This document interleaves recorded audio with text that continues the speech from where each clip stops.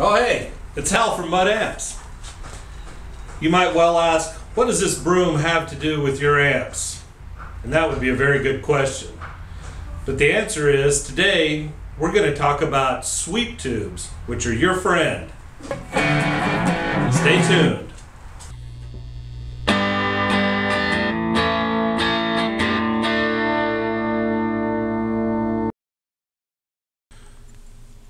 Okay, so what are you on about? Sweep tubes. Well, here's a sweep tube right here.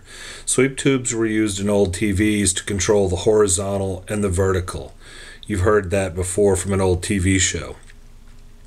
The cool thing about sweep tubes is that to keep the high voltages away from each other down on the base, they took the plate connection, which is normally down here on a regular tube, and they put it up here so it gets a top plate cap.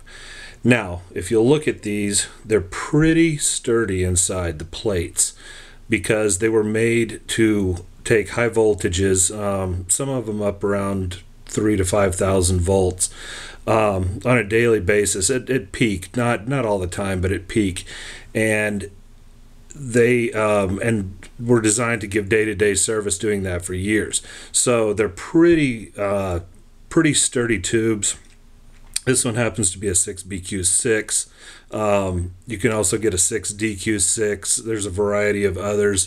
6BG6G is another one that's really big and really will take a lot of voltage. The ham radio guys really love these things because they will take such high voltages periodically, not all the time, but they will stand up to a good bit of power. Okay, so now we're going to take a little bit closer look at the construction of the sweep tube. See how the fins are really sturdy, pretty beefy actually. And to connect the plates to the output transformer, there are actually some sockets to use. This is one of the very old ones, and it is metal. And as far as I'm concerned, that's a no-no, because you still this still exposes your fingers to voltage if you're ever around it, which you don't want to stick your hand in a working amp usually, but this is definitely not good. And sometimes you'll find they're just a little claw-looking thing that goes around there. Those were commonly used in old radios. Usually, what you find in a TV is a socket with a Bakelite cap, and it goes right down on there. This wire will go to the output transformer, and those are much better. The new ones you find today are made of ceramic, and you're able to solder them to the wires that go to the output transformer. So those are probably the safest of all, but certainly the Bakelite ones cover the cap completely, and should you happen to touch it while it's on, you will not get shocked. And I'll show you that here in just a little bit. But it makes a really cool looking amp, kind of Frankenstein-y as far as I'm concerned. And why am I even talking about sweep tubes at all? Well, this 6BQ6 is really the electric equivalent of a 6V6, which is right here. In fact, the 6V6s, they did use those in TVs too. However, they found that they needed to separate the voltages, hence the plate cap, and these tended to work out much better. But if you want to use these in an amp, they do sound really good, and I'll show you how good they sound in just a minute.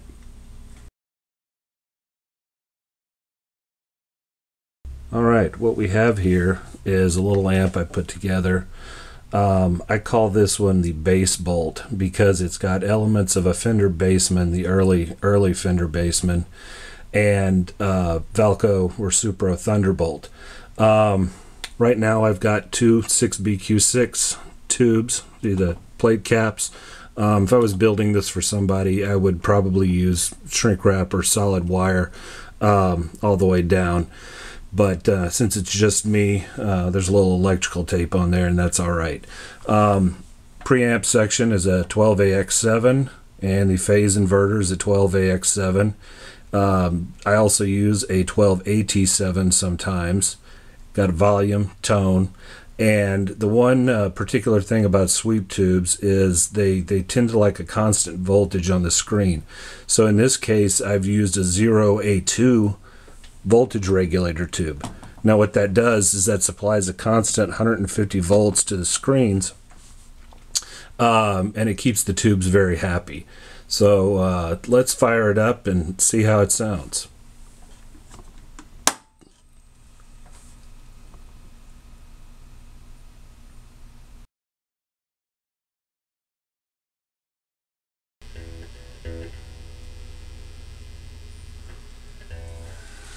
Alright, so I've got the Bassbolt over my shoulder over here, fired up.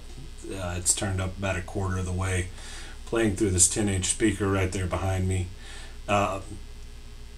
You'll find this amp has a good solid bottom end sound. I'm not playing through any effects right now, but let's give it a whirl and see how it goes.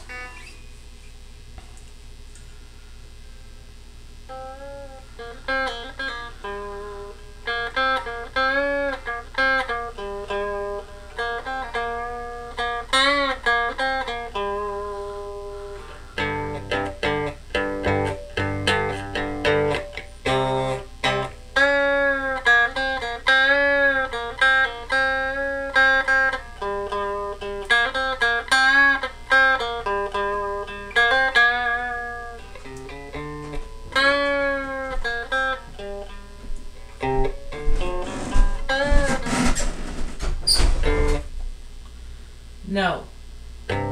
How? Seriously, I have to get up at 5:30. Okay. Don't be a jackass. Okay. Not to mention your kids are asleep and they have to go to school.